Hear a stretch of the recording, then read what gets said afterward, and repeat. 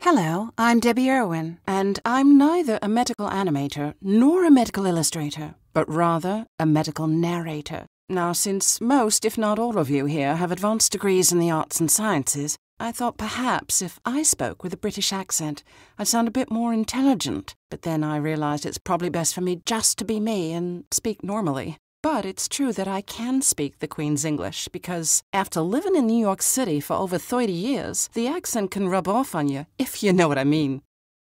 Now, my purpose today is to talk about voiceovers and you, and the role they play in your projects, or can play in your projects. We're going to ask the question, is medical narration the icing on the cake? First, let's define our terms. What is voiceover, or VO as we say in the biz?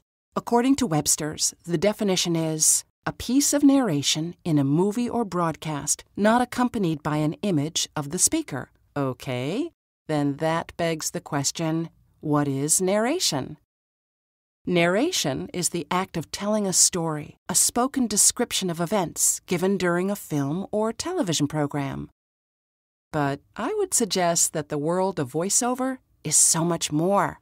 In fact, every day we're hearing voices, some of us perhaps hearing a few more than others, in the form of train announcements, for example, when we're being told, step in and watch the closing doors, when we're on a plane and we're watching a video that tells us how to buckle our seatbelts or what to do in the unlikely event of a water landing, or when we're in our car and the GPS is talking to us, telling us, your destination is on your left, your other left. Or when we're having conversations with Alexa in our home, or every day when you call a company and you want to talk to a real person, but instead you're in phone prompt netherworld and you're pressing 000 to try to talk to a real person. And sometimes I do that work as well. Apologies. So sorry. Or the innumerable radio, TV, and internet spots that you try to skip past as fast as you can.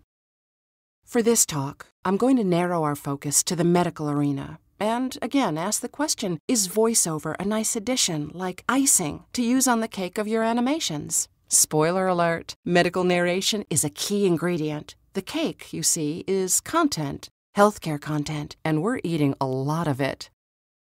Healthcare, as we all know, is big business. In 2016, $3.2 trillion was spent on healthcare. And in 2017, $3.4 billion was spent on pharmaceutical ads alone.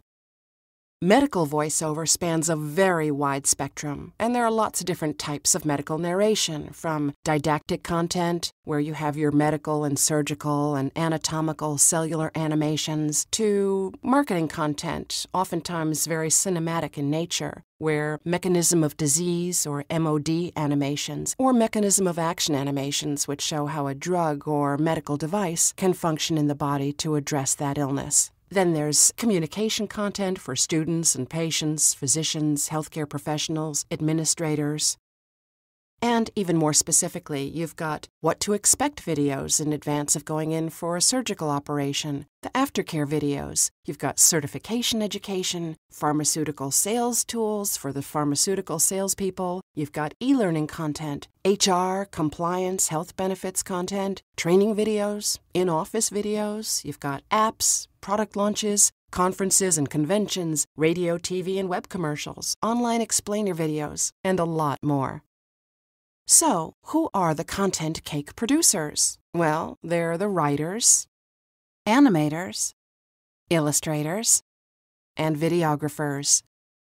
They have science backgrounds, and they're in business to communicate complex ideas simply through imagery, text, and/or symbols to make a topic easily understood.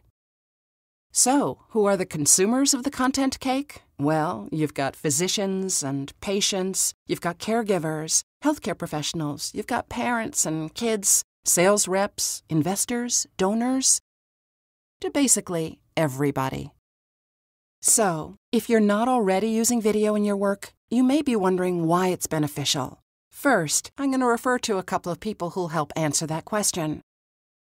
Adam Nee, who's the supervisor of visual services at Harvard's Boston Children's Hospital and a member of the Biomedical Association, he produces over 100 videos a year. He did some research and found that video resonates with their audience better. Video makes it easier to tell stories than with just text or images. That patients stay on their website 4 times longer when a video is present. And he said, the most important piece of the video puzzle is audio. There's someone else who you might recognize who also has an opinion on this topic. George Lucas of Star Wars fame. He says that audio is 50% of every film he produces. That's half the content cake. So, why use audio? Well, not all animators and video producers do. They don't all realize the importance of adding audio, the spoken word, to the mix. But professional voiceover is a key ingredient, and it's one of the layers in that content cake. There are many reasons why professional medical narration is a key ingredient and should not be considered an afterthought, but rather should be factored into the baking process. Here's why. 1. People learn through different modalities: visual, kinetic, auditory, sometimes a combination of all of them. Why limit one of the channels to the brain and inhibit understanding if someone learns best through hearing what the message is? 2. Silent films are history. Yeah, the brain expects to hear sound when seeing videos, so any animation will feel like it's missing something without audio. 3. The visuals, of course, tell the story, but a script can go into greater detail and breathe life into the nooks and crannies of the illustrations, expounding, elucidating, drawing the viewer's attention to what's really important and to nuances that might otherwise be missed, because details delve deeper.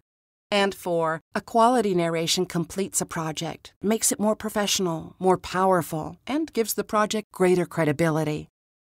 To illustrate this point, I'm going to show you an animation done by Thomas Brown at Vessel Studios. He presented this at the AMI Cleveland conference a few years ago. It's a 15-second silent animation, which he then showed again with sound effects. When I was in the audience watching this, I felt like there was something missing, that a voiceover to explain the content was missing. So with his permission, I have the 15-second clip to show you here in 3 versions. The first is silent, the second is with sound effects, and the third is with the sound effects and my voiceover. And I invite you to come to your own conclusions.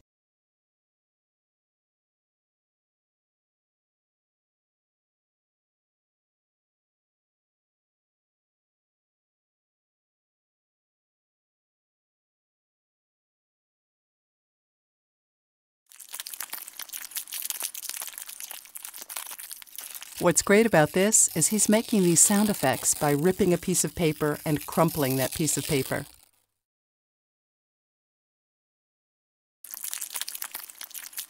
During transcription, a segment of DNA is copied into RNA by the enzyme RNA polymerase.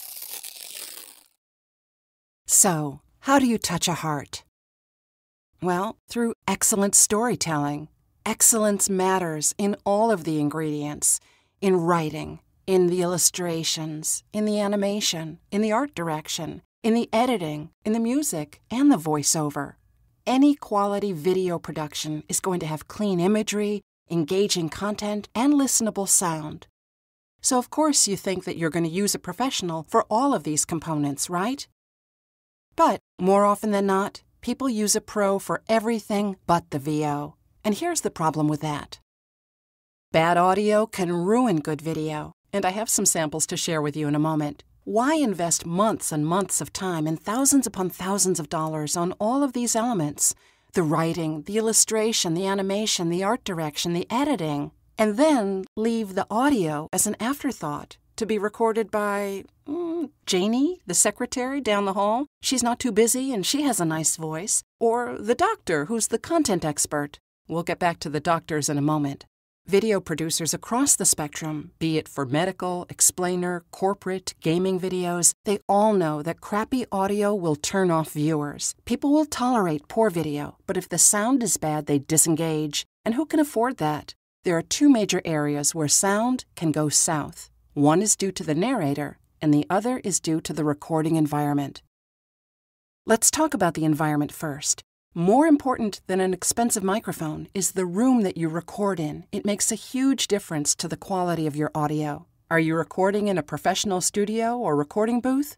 Terrific.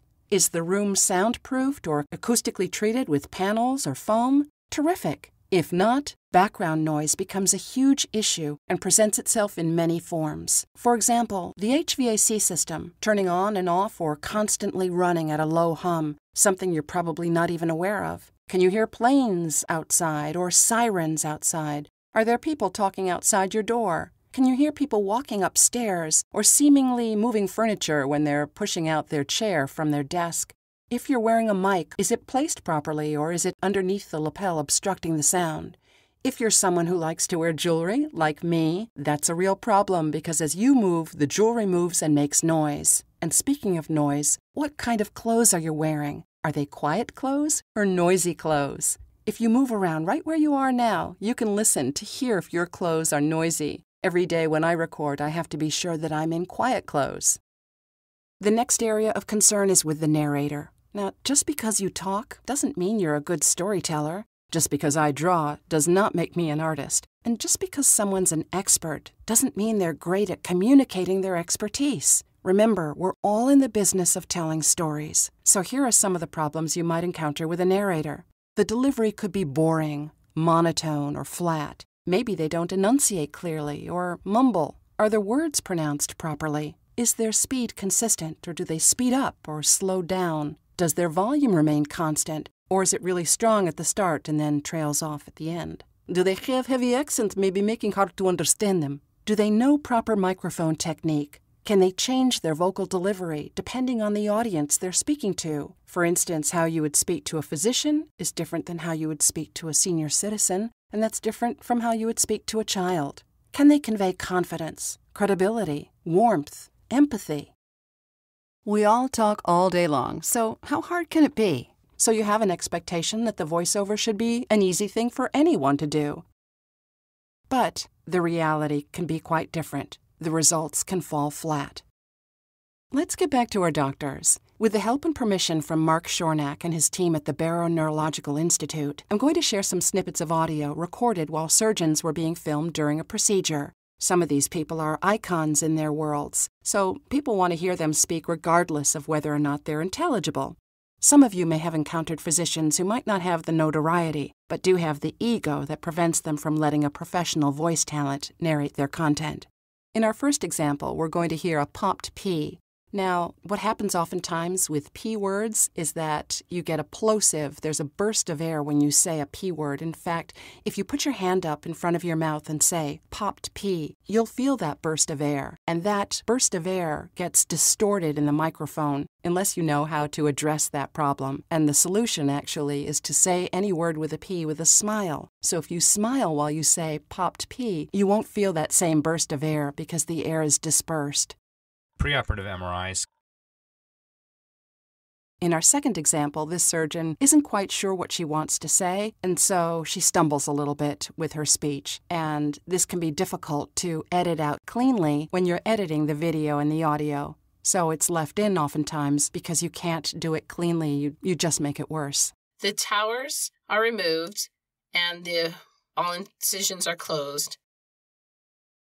Finally, this is an example of someone who starts out really strong and then his voice fades away. Whether he's turning away from a stationary microphone or if he's just not aware of the importance of maintaining his performance as he's narrating his work, he starts strong and then his voice fades out. This video illustrates brachytherapy tiling of an anaplastic astrocytoma resection bed. Now, lest you think that I'm here to bash content experts, I also have samples from Voice Talent to further illustrate my point. These come from a project for AstraZeneca that I was hired to cast and find the talent and also a composer and produce the audio package. I was out of the running for consideration as the voice talent for this project because I had voiced something for their competitor. So our first example I call Mr. Movie Trailer, and you'll understand why when you hear this. His delivery of the text is highly inappropriate for this content. A contributing factor to the risk of relapse may be minimal residual disease, or MRD. MRD is defined by the presence of hairy cells even after complete response to early lines of therapy are observed and may account for the 40% relapse rate over time. Then we have the scrambler. Now, this person, whether it's just a mistake and he didn't realize it or he just confuses his letters, he talks about minimal residual disease, MRD, but he refers to it as MDR. And he also pops his P and has a little bit of an inappropriate, dramatic delivery. A contributing factor to the risk of relapse may be minimal residual disease, or MDR. MDR is defined by the presence of hairy cells even after complete response to early lines of therapy are observed. Now, our last person, Mr. Mumbler, I consider an example of someone who can't pronounce simple English words correctly. So it would be dangerous to have him tackle a word like sphenopalatine ganglioneuralgia, which is an ice cream headache. Based on multiple studies, repeated front lines of therapy are associated with lower response rates, shorter duration of response, and the increased risk of adverse events. The molecular characteristics of these lingering malignant cells. Tongue-twisting terminology isn't for everyone. Just because someone is a professional voice talent doesn't mean that they're skilled at performing all different kinds of genres. Medical narration is very specific, and not everybody is qualified to do it. This is the work of artist Dustin Yellen, who creates these psychogeographies. They're 3,000-pound microscope slide glass sandwiches with humans trapped inside. And on each layer, he uses paint and found objects to create these beautiful multimedia works of art. This series was inspired by the New York City Ballet, in fact, and I think it's a wonderful metaphor for the point that I'm trying to make about the importance of adding all of these layers to create true harmony in your projects. So, as I said at the top of this talk, voiceover is an essential ingredient. Sound is invisible, but it's vital. So I encourage you to bring audio into the mix early. Take audio seriously, and your presentations will rise to the top, because quality ingredients make for quality outcomes. And in my opinion, the icing on the cake is the sweetness that comes from collaborating with quality creatives. Thank you so much for listening, and stay in touch.